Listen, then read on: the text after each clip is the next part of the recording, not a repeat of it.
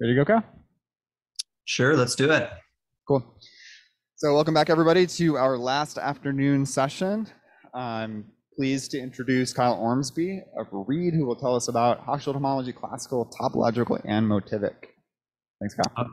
All right, thanks a lot, Ben. And thanks to all of the organizers. This has been a pleasure to participate remotely with folks in Toronto and Bonn and across the globe. So kudos. I think this is a really neat way to put things together. And I wish I could be there in person, but instead I am joining you from my parents' dining room in St. Louis. So my goal today is to tell you something about a new project involving an object we call Motivic Hochschild homology. I'm gonna, or at least the initial plan was to tell you something about the classical version, the topological version, and then work up to motivic.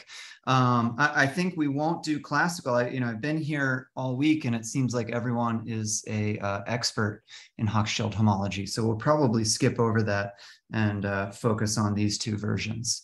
So as I mentioned, this is part of a new project that's joint with Bjorn Dundas, Mike Hill, and Paul Arne Oostvaer. It's been in the works for a while. I think this started when I was a grad student and visited Paul in Oslo.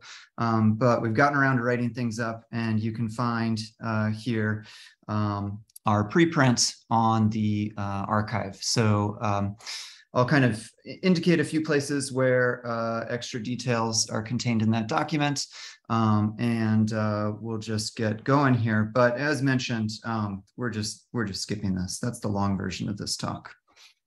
Okay, so what is topological Hochschild homology?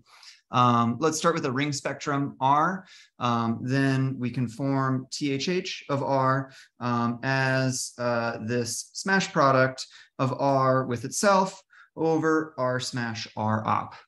So if you think of this algebro-geometrically, there's a really nice interpretation of this as a kind of derived self-intersection of spec R with itself. And that's probably the right way to conceptualize it today. We will often specialize to the case where we want to take R to be a classical commutative ring.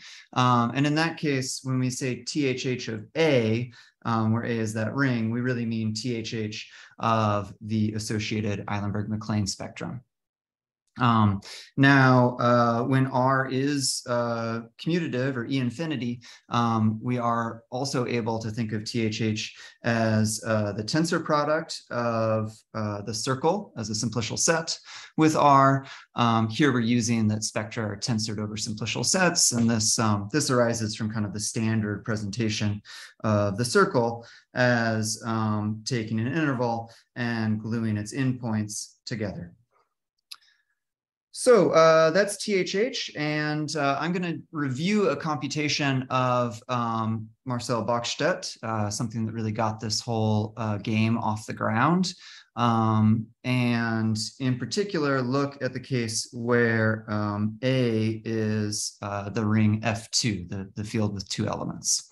So the computational tool that we have, here we're commutative, so it's the smash product over HA smash HA. When we have a smash product like this, we have an associated Tor spectral sequence. So the E2 page for this thing looks like Tor over the homotopy groups of the thing we're tensoring over, HA smash HA, and then the homotopy groups of the factors. But in this case, the homotopy groups of that Eilenberg-MacLane spectrum are just A in degree 0. So that's why we have this as those two entries. And the spectral sequence converges to THH of A, where of course here, I mean the homotopy groups of the spectrum we introduced earlier. I've written down the differential, and we'll come back to kind of the combinatorics of how those degrees interact in a moment. But let's see what the algebra is here. What is this Tor term in the case where A is F2? So in that case, we're looking at Tor over the homotopy groups of HF2/HF2, in other words, the dual Steenrod algebra, and by Milner, that is a polynomial algebra in these classes Xi, where Xi has degree 2 to the I minus 1. So it's a great homological algebra exercise. If you take tor over a polynomial ring of f2 comma f2, that ends up being an exterior algebra with one generator mu I for each polynomial generator Xi. So here the degrees are, well, the internal degree is the same as Xi's, but these are in homological degree 1. And I've drawn a little picture of that. So just to recall, here's the E2 page. And in this picture, I've drawn a dot where each of these mu i's, or a product of mu i's, lives. And I've labeled them so that this class is mu1, this class is mu2, this class that's labeled 1, 2 is mu1 times mu2, etc. And if you look over here, you can find mu1 times mu2 times mu3. Of course, since this is exterior, we don't have any squares of elements. All right, and the way that I have indexed things here, I have h plus t, so homological plus internal degree on the horizontal axis. I have homological degree on the vertical axis. And in this setup, the differentials go 1 to the left and down. Okay, but note here that in this setup, we have one class in each even degree. And so the spectral sequence has to collapse at the E2 page. The upshot is that E2 is equal to E infinity. We might be tempted to say, okay, the THH is then this exterior algebra on the mu i's, but there are a very rich class of hidden extensions. Namely, you can use power operations, the Dirac-Lashoff operations, and the Steenrod algebra, or dual Steenrod algebra, to show that mu I squared is actually mu I plus 1. Okay, on the level of homotopy groups. So those are hidden extensions. And that then gives our theorem, due to Bökstedt, that the THH of, well, here I did F2, the story for FP is very similar, and it ends up being FP adjoin mu, where that class mu is the mu1 that we have in the E2 page. Okay, so many in the room are probably familiar with that. I'm going to do a much more elaborate version of this computation in the Motivic setting, so I wanted to make sure we all had it fresh in our memories. So what is this Motivic Hochschild homology? Well, it's going to be a very similar construction, but done in Motivic spectra instead of topological spectra. So in Motivic spectra, we'll replace that Eilenberg-MacLane spectrum with what I'm denoting MA, the Motivic Eilenberg-MacLane spectrum for A. And it's happening in this world of Motivic spectra. What's that? We haven't talked much about it this week, so I'll go through the setup. We start with Motivic spaces, and Motivic spaces start their life as simplicial presheaves on the category of smooth schemes over K, where K is some base field that we've fixed. And that's a nice category. Inside of it, we've got, via the Unoeda embedding, smooth schemes, and via taking constant presheaves, we also have simplicial sets. So that's great. But we want to remember some of the topology. And so we start to localize. And in this case, we first do a Nisnevich localization. So we have these simplicial presheaves. I forgot an op. There we go. And to Nisnevich localize, Well, these presheaves have stalks relative to this thing called the Nisnevich topology. And we want to say that when those stalks relative to the Nisnevich topology are equivalent as simplicial sets, homotopy equivalent or weak equivalent, then we'll declare the map to be a weak equivalence. So that's what Nisnevich localization is without getting in to the details of the Nisnevich topology. And then we do a further step. We also A1 localize. So that's a construction that says that the affine line is contractible. So we can kind of build in these naive A1 homotopies that look like X cross A1 to Y, making maps weakly equivalent. All right, and after we do those two model categorical localizations, we end up with the Morel-Voivodsky category of motivic spaces over our base field. Now that's a nice construction, but it's not stable homotopy theory yet. It's not something that, for instance, represents cohomology theories. In order to do that, we also need to invert smashing with the projective line. So we can form P1 spectra and then get the category of motivic spectra that I'm denoting SP sub K. All right. So this is the stable motivic homotopy world.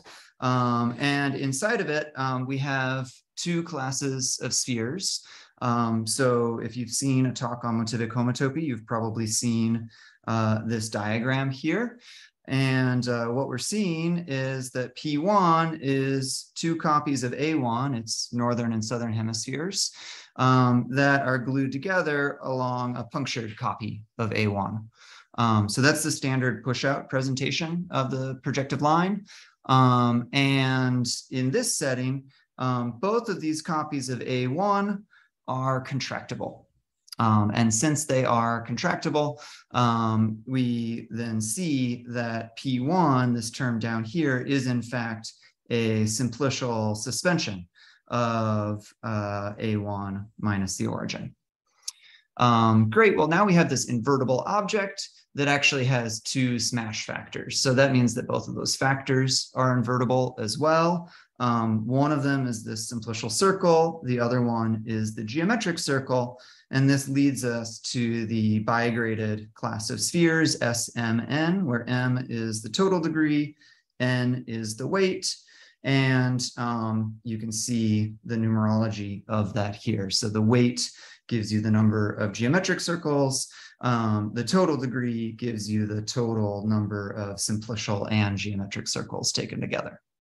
All right, and we now have these extra classes in the Picard group of the stable motivic homotopy category, and so of course we'll bigrade our homotopy groups when X is a motivic spectrum over K. Now these aren't quite sufficient for detecting weak equivalences unless you're in maybe like a cellular subcategory. For that, we would need homotopy sheaves. That won't enter in too much to the rest of the discussion, so I'll just leave that as a note. Okay, why would we do this? Well, a lot of important cohomology theories are representable in this category. To go through kind of the standard hit list, motivic cohomology is representable in this world. So is homotopy algebraic K theory, as is Hermitian K theory. Sorry.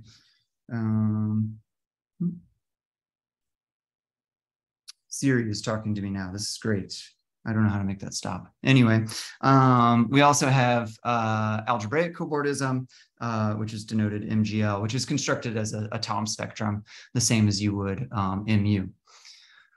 Okay, and so it's a rich and interesting world where we can do kind of algebro-topological computations on algebro-geometric objects. And in particular, we can make a definition completely analogous to the one that we made for THH. And when we have a commutative ring A, we will say that the Motivic Hochschild homology of that ring is this smash product, which for formal reasons is again the circle tensor MA. So here we are using that Motivic spectra are tensored over simplicial sets. They're also tensored over Motivic spaces.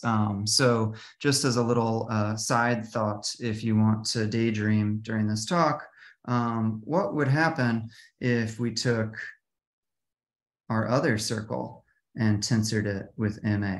I have no idea, but I think it's an interesting question. All right, but back to what we're interested in right now. Let's try to compute this Motivic Hochschild homology. In other words, compute its the bigraded homotopy groups of this spectrum. This is probably a good spot for me to pause. If anyone has questions, feel free to jump in.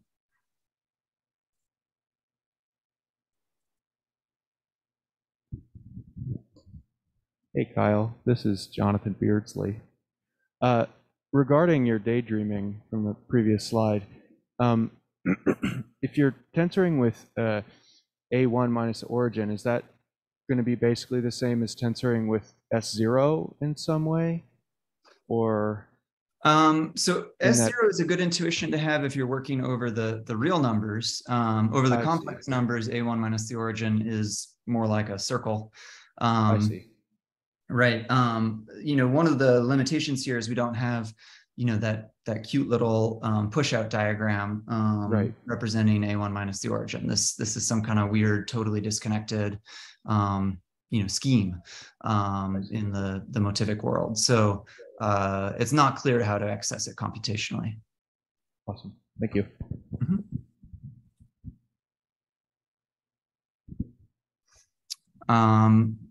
I just wanted to know what your tensor, like what the category kind of tensor with the GM in. I couldn't quite hear you. You asked something about the tensor. Oh, what category are you trying to tensor with GM in? Oh, this is in the category of Motivic spectra. So here, my claim is that Motivic spectra are tensored and co-tensored over Motivic spaces.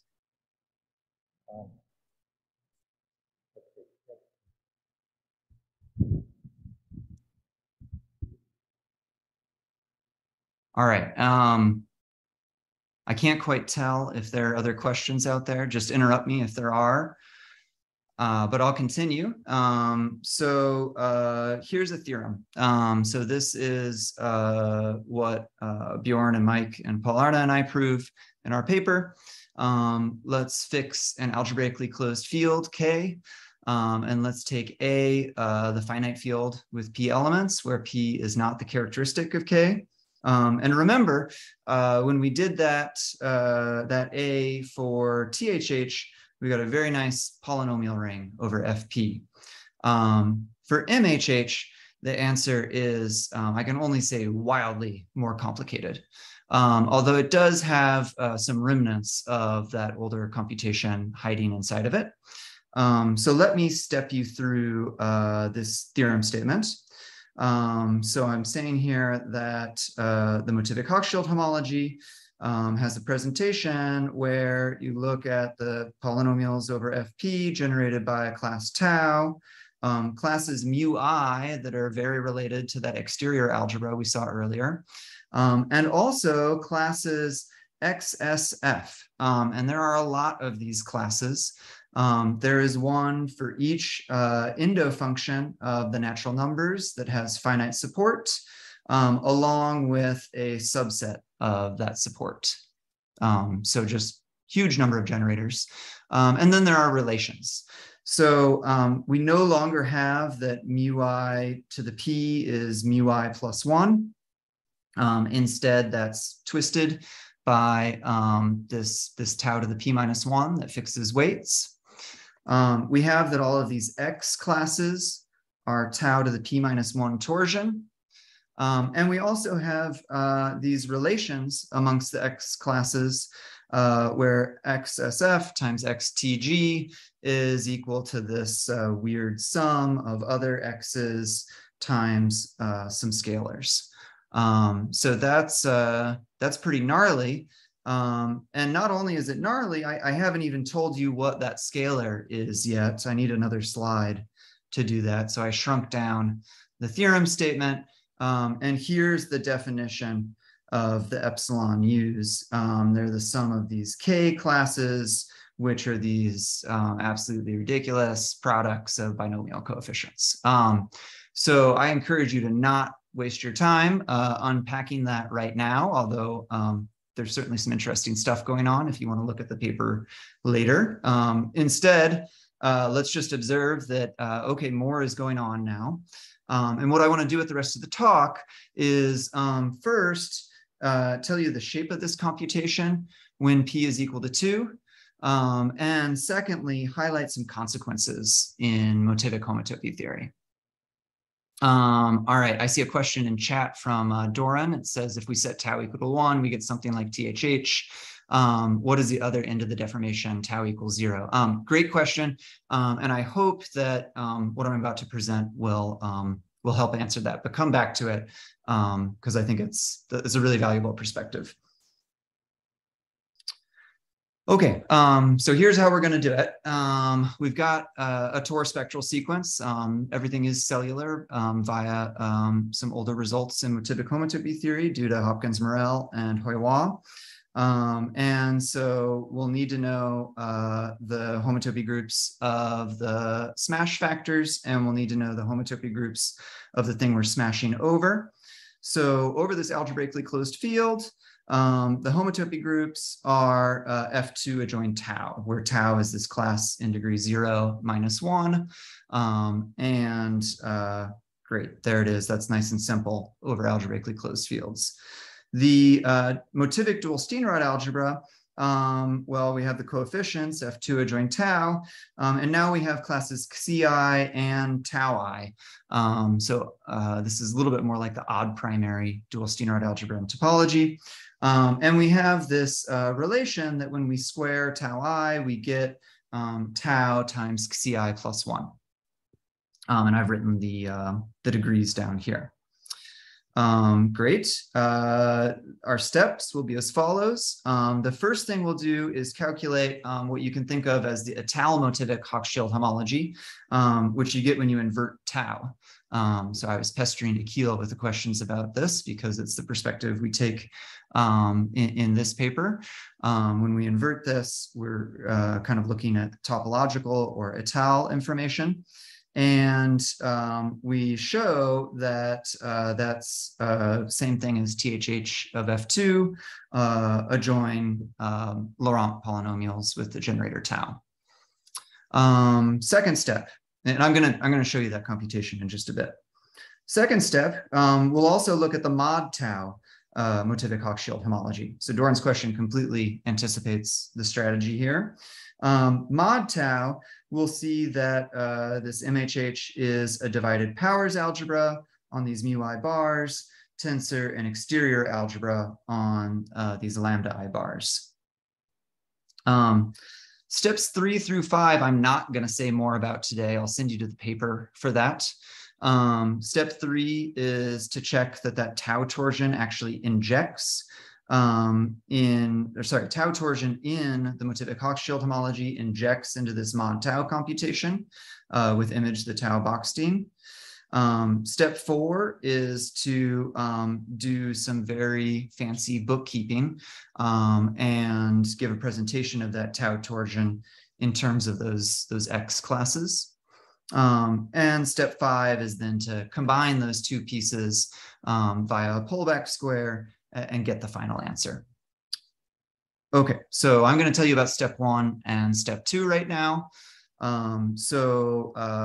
Tor over this ring isn't so bad because when we invert tau, sure, we've got this relation, but now tau I squared is a unit times xi plus 1. So we can solve for xi plus 1 in terms of tau and the tau i's. And this just ends up being a polynomial algebra over the tau i's. So the Tor spectral sequence has E2 page that I've written here. And now, again, some homological algebra. You need to check that Tor over this essentially polynomial algebra looks like this exterior algebra adjoin tau and tau inverse.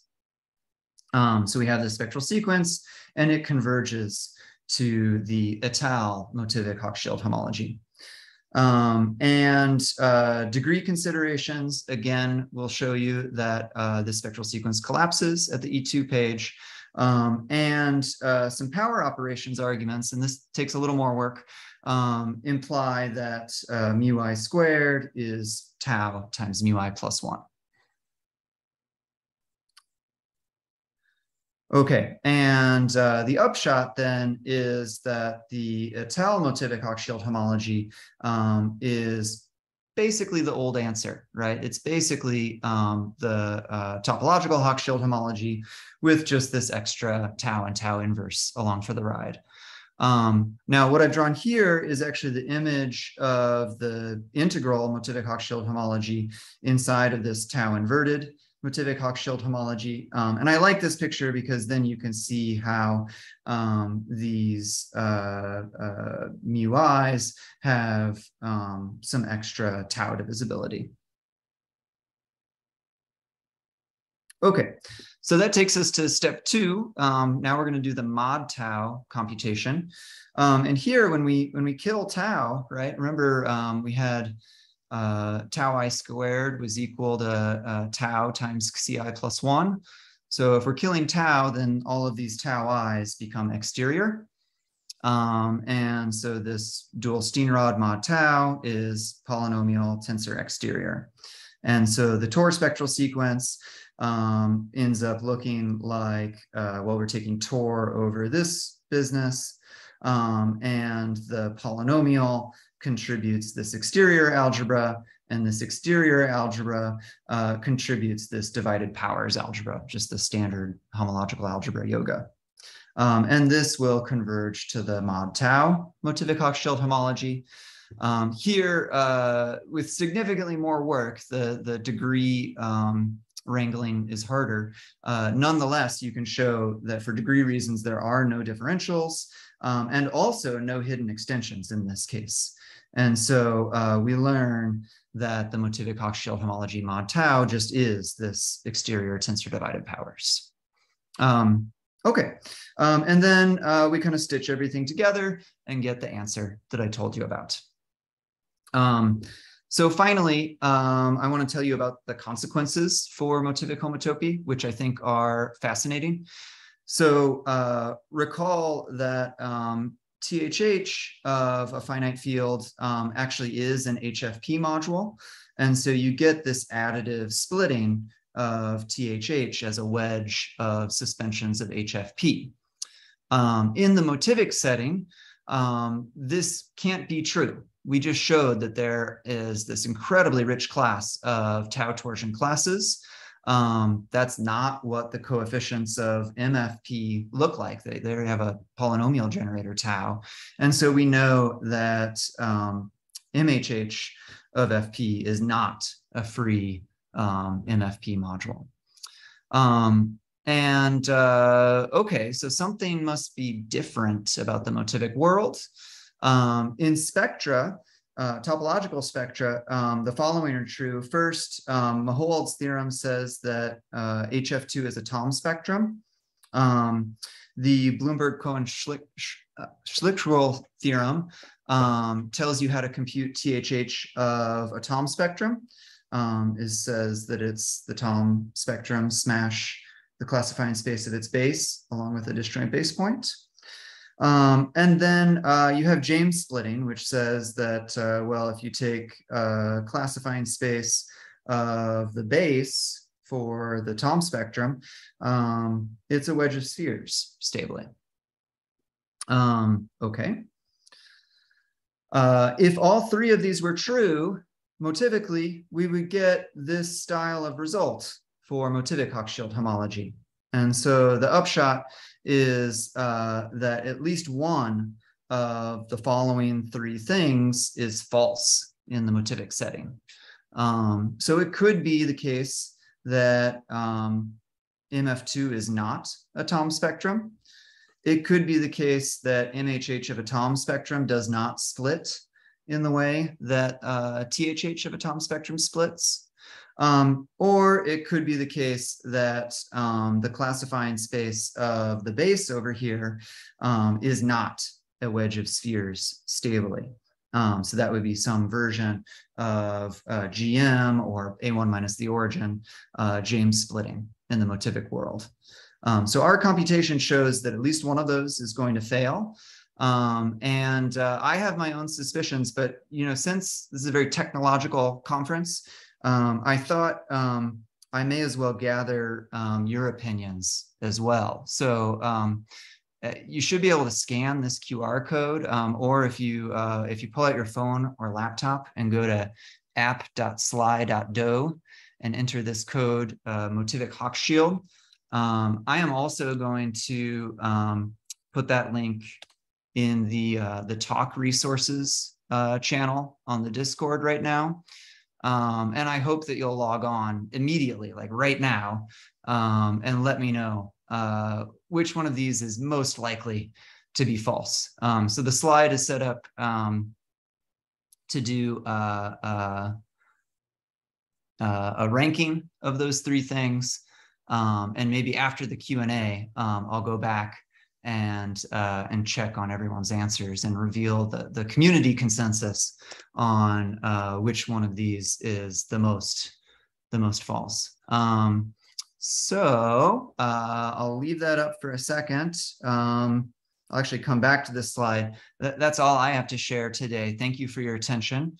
And I am more than happy to take questions.